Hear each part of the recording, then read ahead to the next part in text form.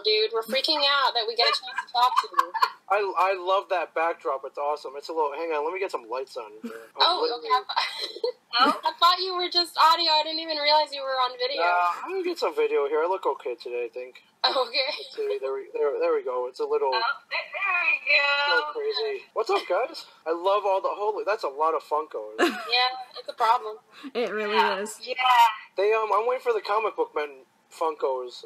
So far, nothing. But I think I've always said I'd be easy. Like, they could just take either the short round one or the Glenn from Walking Dead and just paint it different. You're petitioning for it, though, right? Yeah, I mean, that whole Asian stereotype, like, if it gets me a Funko, then I'm all for it. Right?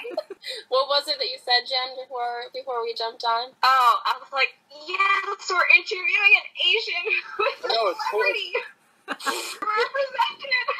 I know, we're getting there. I think there was one con I went to, I think it was in Texas. It was me, George Takei, like Ming Chen, and I was like, yes, like, this is awesome. So yeah, that was cool. We're getting there slowly but surely. Yeah. I think so. It's cool. I'm all backlit here. I got a Pusheen here though. Oh, Nice. awesome. Is that yours or your kids? I tell people it's my kids. It's totally mine though. Okay. Just own up to it. Yeah. It's all good. This is a very safe place. Yes. Don't worry. Wait, there we go. There we go. Aww. Oh wait, well I have two. I got a big one too. So. Awesome. Okay, so we'll just do a brief intro and then jump right into it. So... Okay, cool. Thanks for waiting for me, guys. Oh yeah, sure, no problem. We'll wait forever for you. Okay, so welcome nerds to another episode of Nerds Are Us, and all of us NC ladies are crazy excited and nervous to be joined by a staple of the nerd community, the Ming Chen. Hello, everybody. Hi. If anyone's wondering, Rachel wasn't able to join us today because she's volunteering for an event in Vancouver. And if anyone else is wondering, I sound especially nasal today because I'm still getting over Dallas Fan Expo Con Crud. That. Yeah. Yeah. But anyway, It's a real thing. how are you, Ming? How's life been treating you? I'm doing great, and the con crud thing, it's very real. When I get it, though, my voice gets deeper, I get nasal. We sound sexy, Yeah. not gonna lie. Yeah. And that applies to you as well. So. Oh, thank you. Yeah. I had the raspiness a couple of days ago. Now I'm just gross, but thanks. So in case anyone has been living under a rock, how would you describe yourself and what you do? Me, geez, that's a great question.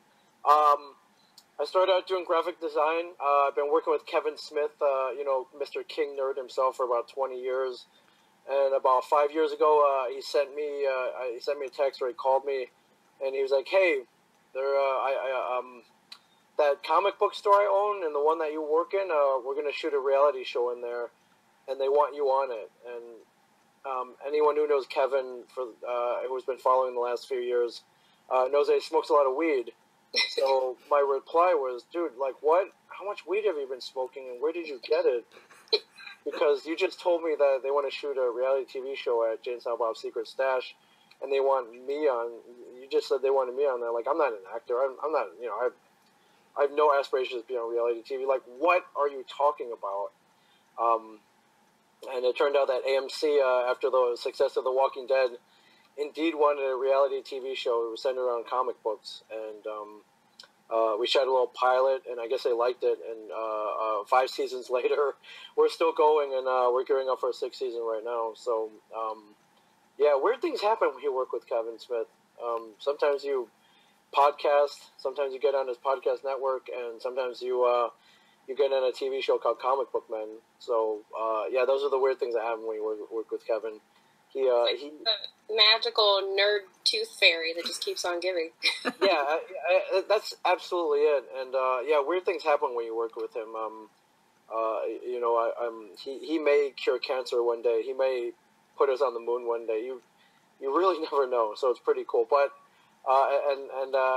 he kind of launched us into like nerd heaven for sure. I believe it. And it would come from him. Jams, did you have some specific questions? Yeah. My husband and I are pretty big Comic Book Men fans. Thank you. We love the show. Was there ever a time when somebody brought something into the secret stash that got turned down that you thought about later on down the road and wish you had jumped on it? There were a couple of things. I think in recent memory, like a guy brought in Walking Dead #1 that I think we I can't remember if we bought it or I remember turning it away because he wanted it. He wanted too much. At the time, I think he wanted like $1,000 for it, and I guess we probably should have realized that comic right now will never go down in value. Probably should have snapped it up. It's tough speculating. Especially for us, we're all kind of old school guys, and we read. I think especially with the comic books, we grew up reading comics for fun. We grew up reading comics for their storylines, and the characters and the artwork. And now with the advent of there are people coming in speculating, collecting them for money, is still a weird concept, especially for us. And now with the advent of CGC or CBGB or whatever, all these services that put them between plastic and encase them, and it's kind of like freezing Han Solo on carbonite. Like you can't enjoy the guy inside of it. And it pains me to see comic books, CGC put between plastic where you can never read them again, I mean that really kind of quantifies them as something as a monetary commodity. It's kind of a tough thing for us. Like I know they have value, and I know people trade them for goods and services and cold hard cash, but for us though, it's definitely the story. So. I guess I could see where we let that go, but later on, I was like, man, that thing's like never. I think ungraded, that thing's worth about, in good condition, about $1,500 now. I could see if the show keeps going like it is, I could see it going up to $1,700, $1,800, $2,000. So, I mean, financially, I guess we kind of regretted that, but there's so many different facets. Like baseball cards, I can see there's only two sides of them. I could see why you would grade something like that. Movie props, things like that. Action figures, I know they grade those as well, but comic books are a tough thing for us. Yeah, that's understandable. It's kind of the same concept with toys. Like when you collect toys, like as you can see, I let my collection breathe. But some collectors are all about just keeping them mint, keep them in the box. Yeah, it's how toys are meant to be played with. I admire you busting out your Funkos. It's not to say that I don't have a few that I kept in the box because I figured they would be worth something. I know the ones that I can't see at a camera range. I know you probably have some pretty rare ones that you won't take out, which I totally understand. What would you say is the weirdest thing that has been brought into the stash? Weirdest. I always go to this. There's a certain subculture of toys that toy companies have put out. Oddly enough, a lot of them have come out from Disney, and they wind up being either very inappropriate or phallic. The example I go to, there's a toy out there when the Tarzan movie came out. Yeah. I think in the 90s. There's one called the Rad Repeatin' Tarzan. Mm-hmm. And, if you hit this little switch in the back of his back, he would do the Tarzan yell, but his hand would go up and down. Close to his crotch region. I remember that. And he would be doing the Tarzan yell at the same time. It looked like he was very happy. He was doing something that a lot of guys do when there are no women around, and they have needs, I guess. Uh-huh. But for a grown man, in the privacy of his own home, great. As a toy meant for children, not great at all, and it was pretty obvious. And I think it was out for a week or two, and a concerned parent made an angry call, and they pulled it from the shelves. But a few of them got out, and people own them, and they're kind of traded as a collectible toy. But in my mind, is like, how does this get? I know this passes through the drawing board, conception, prototype, packaging. They send them off to China to be molded and put together, and then put it on shelves. I know it probably passed through 100 executives' eyes, and no one saw anything. It's very weird. So, those are always weird. There was another one. It was a Punisher toy that transformed into a missile launcher. But somewhere between step 3 and 4, the missile also came out from the crotch area. Now that you could hit a button and the missile would launch out. Again, meant for children, highly inappropriate. Also got pulled from shelves. And those things always baffle me. I was like, did nobody see this? And the cost that incurred for them to produce a toy like that, just to be pulled. Yeah, it always struck me as weird. Now, if I understand and remember correctly, you're a big G.I. Joe fan, correct? I am. I love G.I. Joe, and specifically anything between the years 1982 and 1986. Anything came after them, not really into. But anything that came out basically between the ages of when I was like 8 and 12, like I'm really, really into. I remember the episode with the USS Flag aircraft carrier playset. That was pretty epic. Smile. Yeah, the USS Flag something that came out, I think in like 83, 84, around that area. It was the first toy to hit the market to almost push the $100 mark. So I think it came out as about $89, like $90 to $100.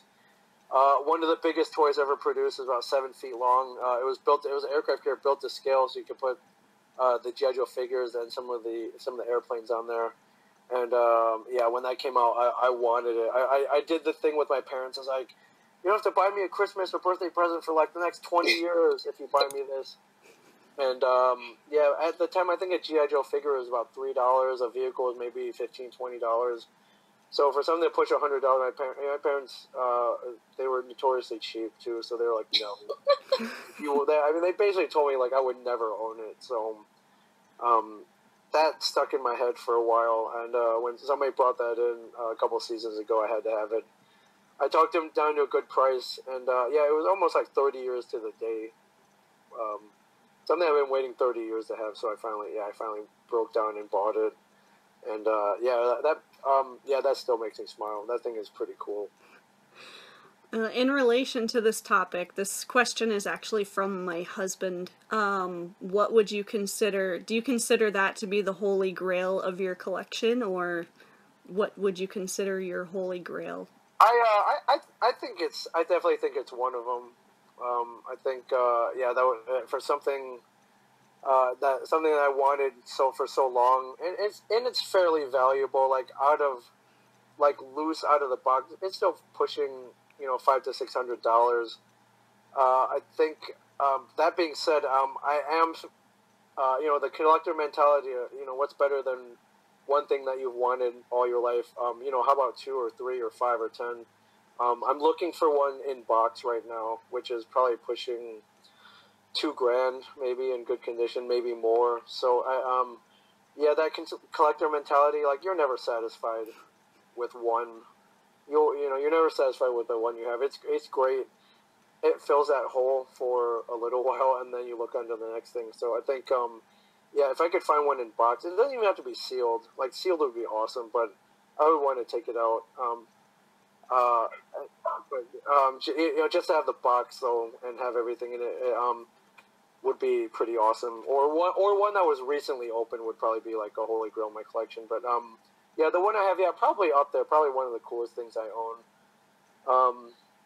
Right now, actually leading up to Comicpalooza though, leading up to this weekend, something that just came in today. I ordered an Aliens poster online. And I just got it today, and I'm hoping to get it autographed by the 30th cast reunion members that will be at Houston Comicpalooza this weekend. I'm looking forward to that. Aliens, probably one of my favorite movies of all time. Definitely top 5, if not top 3, and something I've been quoting since 1986 on almost a daily basis. And so to have that, have most of the cast together, I'm hoping they'll sign it for me. It's still unreal that Sigourney is going to be here. It's just crazy. Yeah, it's insane, and I have to credit my friend Alex Wolf, who runs the photo ops booth. I looked at the Saturday photo op schedule, so it's like 11 a.m. Ming Chen, 11:15 Sigourney Weaver, 11:30 Bill Paxton, and then like That's noon awesome. is like the whole cast. And I texted him, and I was like, you had a hand in this, didn't you? If you did, and whatever favors you need from now on, I'm there for you. So I thank him. I know that was a strategic placement, so I thank him. But for anybody getting a Sigourney Weaver photo op or Bill Paxton in the Aliens cast, if you want, come a little early. Might as well throw me in there too, or we can just geek out about aliens. So stemming off of just the nerddom and what it's like right now, and just how mainstream it's become, not only because of the MCU and everything else. How do you feel about it being so mainstream, and just your general thoughts about the nerddom today? I think it's great. I think the more the merrier in terms of nerddom. I'm a little older than you guys, but when I was growing up, when I was in high school, I knew of like 2 kids who read comics, and I only knew that because I think I was walking down the hall one day, and one kid had like an X-Men comic book in his backpack, and I stopped him. I was like, dude, like, you read the X-Men? You know what Wolverine is? He's like, yeah, man, I love Wolverine. And I went to his house, and he had pages and strips up on his wall. He had a poster, so I mean, we became very fast friends. Later on, we found this other kid who also read comics, and we were kind of a nerd gang. But that was it. This was like out of a class of like 300 or 400 people, so it was kind of a lonely thing. And as a fan, I knew how good the stories were. Like, I was bursting at the seams to talk to anybody who would understand what I was talking about. So so now in 2016, it's pretty, it's not hard to find somebody else who can talk to you about the X-Men and the Avengers and Spider-Man, and somebody who knows who Black Panther is. And that's why I love going to cons, because you can turn and see like 30, 40, 50,000 people who also share your same interests. And I think it's great.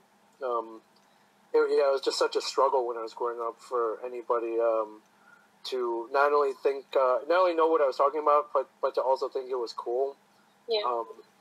And now it's not very hard. That's not very hard. And now everyone's wearing like Star Wars T-shirts. Right. And T-shirts with Captain America shields on them. That really wasn't the case when I was growing up. So I think it's amazing. And not only that, with the demand and the audience and ticket dollars, movies and TV shows and comics and anything pop culture has been elevated to a level where they have to make it better to attract an audience. And as such, we have all these cool Marvel movies now. DC, maybe not so much right now, but they're catching up. Especially with them elevating Jeff Johns to co-head of the film department. But also, when I was growing up, I lived in an age where like Dolph Lundgren played the Punisher, right? Which was not great. I lived in an age where David Hasselhoff was Nick Fury, also not so great. I just lived in an era where they weren't really trying, and they made comic book movies to sell toys and things like that. So for us to see like Black Panther on a movie screen, like, done really, really cool. Now everybody knows who the Guardians of the Galaxy are. Not even Ant-Man. I never thought I'd see Ant-Man on the big screen, and done really well.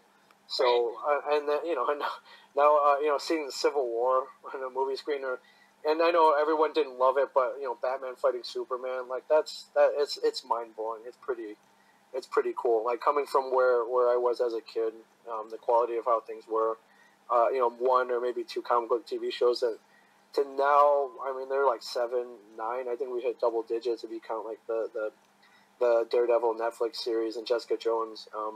It's pretty cool. So we live in a good time. I don't as much as I hear a lot of a lot of whining, really, is what I call it, about little details that maybe they didn't get right. I think we have it pretty easy these days, especially the kids growing up. Yeah, for sure. I sound like such an old man, but I can't help it. That's I suffered through buying a bootleg Roger Corman Fantastic Four DVD, at a con, or there was a 1994 Captain America movie that never really hit theaters that was god awful. Yeah. But I went and I bought it just because it was out there. Yeah.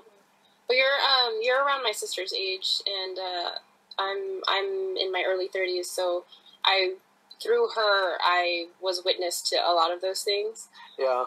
And so I have the memory of that, so I recognize the struggle, and in comparison to today. But and not only with cons, but also I think social media lends a hand to making it so much easier for people to touch base and create communities and such. Because, I mean, me being in Houston, Jamie's in upstate New York, Janine and Rachel are in Vancouver, and we actually all met on Twitter. And that's cool. And now you're like good friends, and yeah, and like we can hang out like this. This is pretty cool. Yeah. So it's definitely like who yeah, it's definitely an easy time. Let's see. That's here. cool. Yeah, that's cool. And then hopefully you get together in real life at some points at cons or whatever. Oh yeah, we do. Yeah, we definitely once a year. Next month. Usually once a year, and it's usually at San Diego. So. Oh, okay. Yeah. That's great. Yeah, it's easier to hang out, and if you guys drink, it's easier to get drunk together when you're face to face. It's fun here.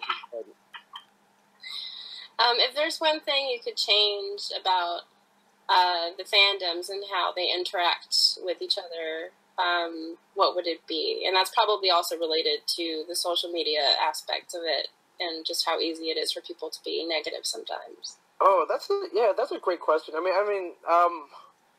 I guess I kind of appreciate where things were and where they are now, and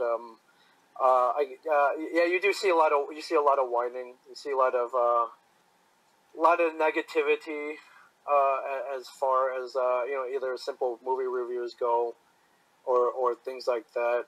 But I don't know. I think, for the most part, it's been pretty positive. Like, I've never gone to a con and see a fight before. I'm sure it's happened, but I think people are, with the superhero philosophy, kind of choose justice in the American way, or I know you guys are in Vancouver, so the Canadian way as well. I like Alpha Flight. I think I love Wolverine, so I love Canada actually. So, I don't know.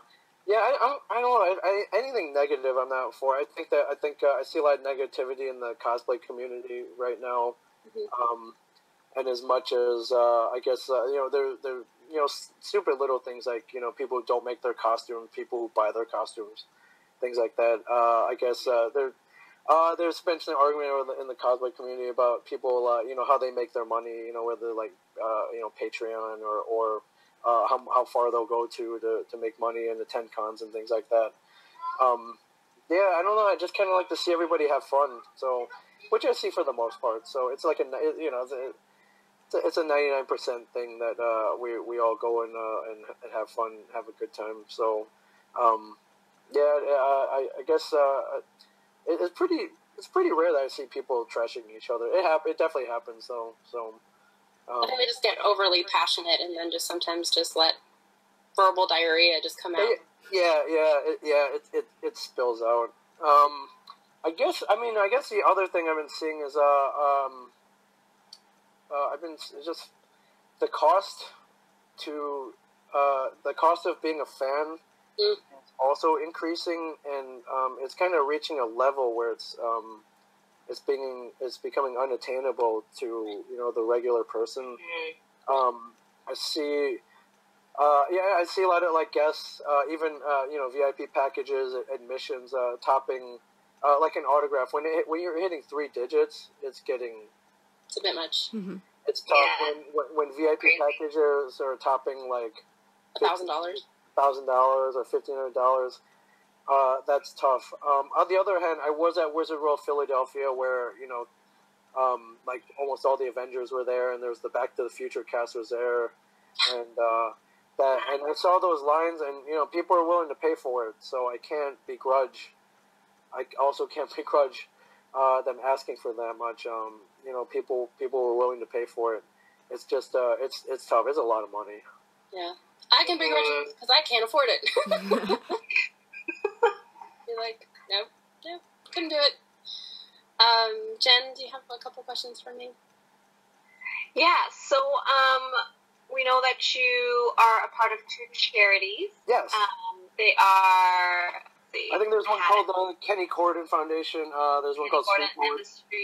Yeah, the one I gotta update that. I'm part of the most recent one I've been into is one called Root to Rise, which is a sober, active community, which kind of champions sober living through like physical activity, like yoga and running, and nice. just kind of moving around. Something that a friend started locally, and I've been friends with her for a while, and she asked me if I would be on the board, which I was only honored to do. So I like to run around every so often, or jump on surfboards or stand up paddle boards, or I guess you guys are in Vancouver. Like one of the things on my bucket list is to go there and climb. I think it's called the Grouse Grind. I believe it's called in Vancouver. Yeah. I'd like to do something like that. There's a big half marathon there every summer called the Seawees, which I would love to do. Yeah, things like that. I just like to see people being healthy and running around, I guess since I kind of fell into all this like kind of ass backwards, if there's anything I can do to help support people and help people, and I'm all willing and willing to do it. So that includes any kind of charity work. That's also expanded into people wanting me to read their comic books. A lot of independent artists and creators out there, if you see me at a con, if you're in Artist Alley, you got an up and coming comic book, please do bring it by. I would love to read it. I would love to check that out.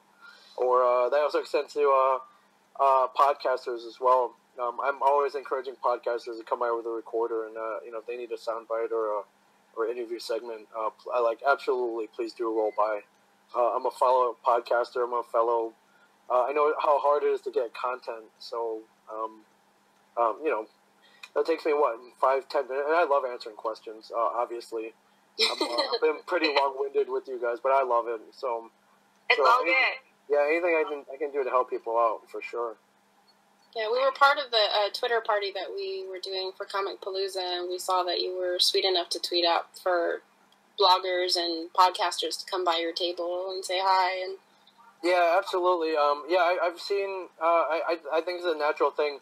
Comicpalooza in particular, though, has been especially encouraging to podcasters, which is smart, because I think like regular radio and media is either dead or is on its way out. Like podcasting, where it's at.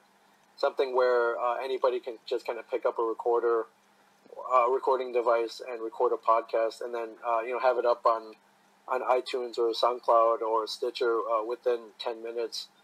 That's the way things are going, I was taught by the best. I think Kevin Smith is one of the king podcasters out there. So, yeah. But it's something that I think is so awesome and so fun. Something that everybody should be doing. If I can help people out, help people to either start their own podcast or get their own podcast that they already started going, like I'm all for. That's awesome. Well, I'll definitely be stopping by your table to say hi, give you a hug. Oh yeah, absolutely. I'm always there for a hug. So absolutely. Excellent. I can't wait to. What's that? You're gonna have a panel there as well? I haven't seen the schedule yet. I would assume. I'm hoping. I love doing panels, so I'm hoping I have a panel scheduled somewhere. I also believe they want me to moderate a couple of them, which is cool. I hope they throw some cool ones at me. I think one that I love doing. I moderated a Michael Rooker panel a couple weeks ago, and that guy is insane. That guy is so crazy. And so fun. Like, if you've not attended a Michael Rooker panel, you should definitely put that at the top of your list. I'll have my first at Comicpalooza, since he's now part of the group. Yeah, he's part of the family, and but I saw some other cool names on there. Dominic Cooper, and I think there's a Carl Weathers panel. Who doesn't want to ask some questions for Apollo Creed himself? So, Yeah, Comicpalooza every year, always knocking it out of the park. I'm very honored to be coming back. I think at this point, they call me like Comicpalooza alumni at this point, so I think that's pretty cool. Yeah, it's awesome. Let me see here. I think. And, yeah, so that's cool. So you're a native Houstonian. I first started coming to Comicpalooza 2 years ago, and I really fell in love with the city. So I think you're very lucky to be in Houston. Oh, I'm glad you say that. We get so much flack sometimes. I noticed that. I noticed a lot of people who live in like Dallas and Austin and San Antonio kind of dump on Houston, and I don't know why. I found so many cool things in that city that I would love to I would love to hang out there more. But I'm going to throw a little plug in here. If anybody coming to Comicpalooza or Houston, right within walking distance of the convention center is this little place called Neil's Bar. Mm. And, it's a big geek bar where you go in and there are literally comic books on racks that you can sit and read while you're drinking a beer. And there's a TV there that rolls The Simpsons on a loop while you're there. So nice. Yeah, there's a TARDIS in there. There's Star Wars like toys and figures strewn like all around the bar. It's a pretty cool place. So if you're coming, I'll definitely be there pretty much every night. So come and hang out. Awesome. Ronnie, that means I have to come back. Huh? Ronnie, that means I have to go back. Yeah, you should come back. I wish you guys were there this weekend. I'd love to meet you guys too. But I know it's plane tickets and lodging and all that stuff. And yeah. Yeah, well, all of us have full-time jobs on top of this, so I understand. And I know you mentioned San Diego. You gotta save up for San Diego. Yeah. Yeah. I understand. Yeah, so it's okay. We make it work now. Okay, a little moment of pause. I know I don't want to take up too much more of your time, Ming, but we have a non-rapid fire questionnaire that we gave. All right, well, as they say, fire away. It's all part of our non-podcast podcast. Right. We're not really traditional around here. I'm having a hard time pulling it up on Asana, girls. If one of you could pull up the questionnaire, because I can't find it. Take your time. I'm currently trying to identify all the Funkos behind you. So. Oh. Mine are currently not breathing because I'm decorating my room around them. Right. So I'm trying to figure out how I'm going to position them in order to actually place them around the place. So they're just kind of living here for a while. I understand. I love them. Yeah, and mine is just like living all over the place in the room that I'm currently in right now. That's probably what I would do. I would probably put some in the bathroom. I put some in the kitchen. Yeah. Okay, I think I've got it here. You got them? Yeah, because I can't find them for the life of me. Alright, well, I do have one memorized at the top of my head, ladies. Go ahead. Would you like me to ask that one? Yes. Alright, so Ming, we were talking about that bar place where you find all the nerdy toys. So, if you could have a drink with anybody, real or fictional, ooh, and you can take them to that bar, who would it be? That's a great question. I think one person who we have not had on the show yet. We've had a lot of cool guests on the show.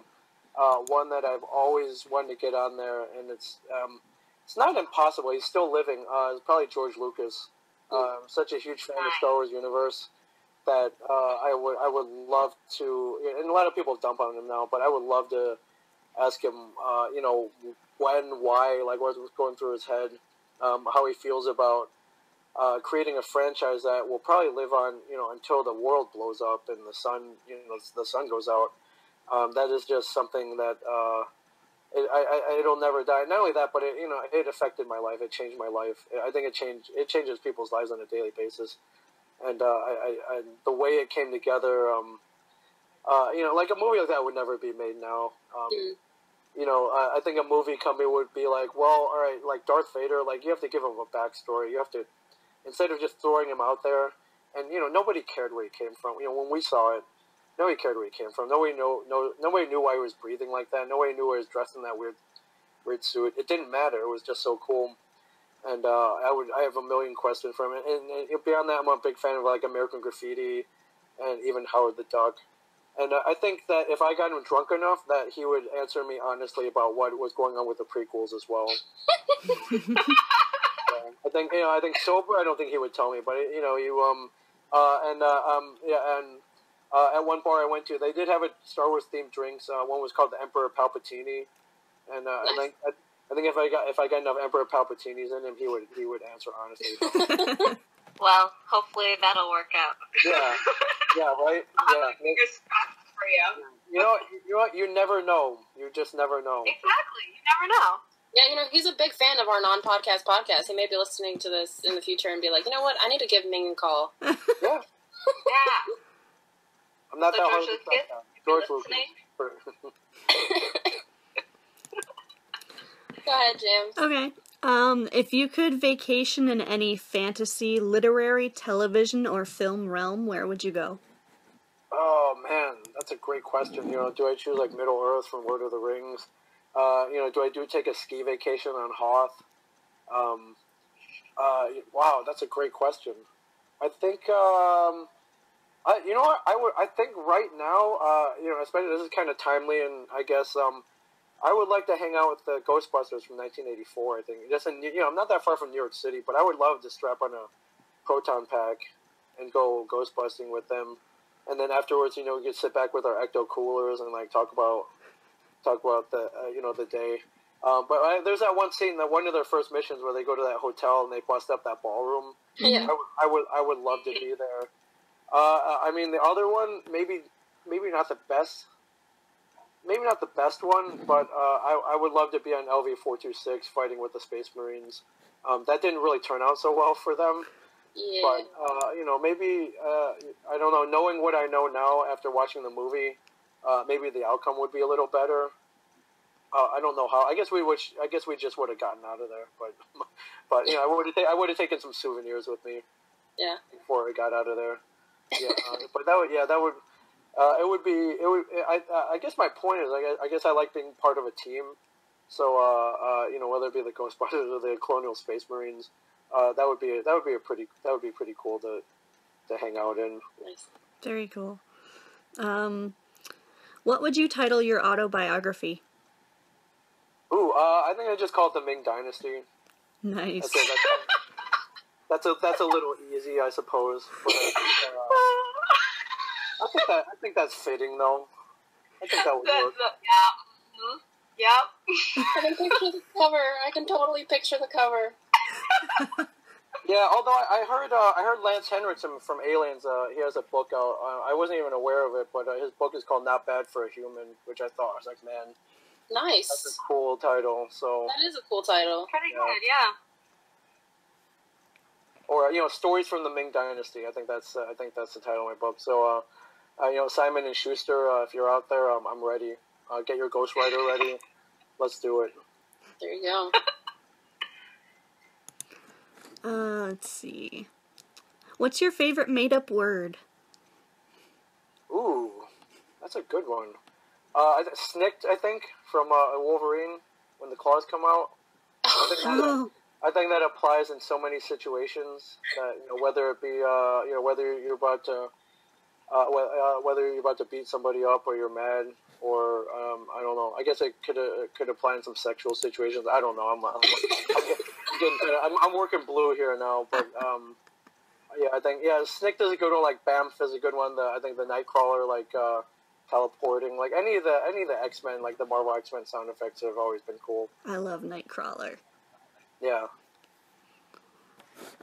If you could wake up having gained any one ability or superpower or even just something that you could use in regular everyday life, but you only had this ability for one day, what would it be? Oh man, I don't know. Most people would say like mind reading, which I think is dangerous though. That's you really don't want to know what people are thinking about. I've kind of spent the last all my life like kind of teaching myself not to care about what other people think. But I think if you knew what they really thought, it would be pretty dangerous. I think that's a big nerd mantra too. Yeah. Of just like not caring about what other people think because it just gets you in trouble. Yeah, so I think the two that I go to are travel related. One would be time travel, where if I could do it immediately, if it wasn't as complicated as putting plutonium into a DeLorean, I would probably, if I only had it for one day, I would go to as many time periods as I could. That being said, if time travel is kind of dangerous, you don't want to mess anything up, butterfly effects, all that stuff. Just simple teleportation would be cool. I'm kind of an adventurer, and I'd probably teleport to as many places as I could within 24 hours. And I don't know, like drink a shot of bourbon in each place, maybe something like that would be kind of fun. Nice. Well, thank you, darling, for joining us. I really appreciate you taking the time. Absolutely. Did you just call me darling? That's so cute. I did. That's awesome. I call everyone that. It's a Southern thing. I don't know. I love it. No, I love it. I absolutely love it. That's awesome. So Comicpalooza is this weekend. Everyone follow Comicpalooza. Go to their website, get your tickets. Make sure you go see Ming while he's there, and give him a high five, and a hug. And a hug. Hugs always there for a hug. Unless you have con crud, don't spread the con crud. Yeah, no. Yeah, that's not cool. I'm fine. I'll have hand sanitizer at my I got a pretty good constitution. Like even if you're sick, give me a hug. I don't care. Oh, you're so sweet. You're so much nicer than I am. I'm like, please get away from me. I'll live. On a more serious side note, after a lot of sadness happening this week, our hearts and minds are with everyone in Orlando. So we just want to send our love, and our nerd love and nerdy thoughts are with everyone. Again, let's thank Ming and give him a hand of applause. Oh, thank you! You guys are so much fun. You're so much fun. Let's do that. I would love to do this again. Hopefully, we meet in person sometime. Not between the pixels, but yeah, this is pretty cool as well. But that'd be cool. I think we should go meet at like Neil's bar one day, or in San Diego or something, and hang out. That'd be fun. Yeah, no, I mean, I'll definitely see you this weekend. I'll make a point to come by your table, and we can touch base in San Diego. Maybe we can all meet up for drinks or something. That'd be cool. I would love that. Thank you, guys. Thank you. Yeah. Have a great night, guys. You too. Yeah, you too. Bye. Bye.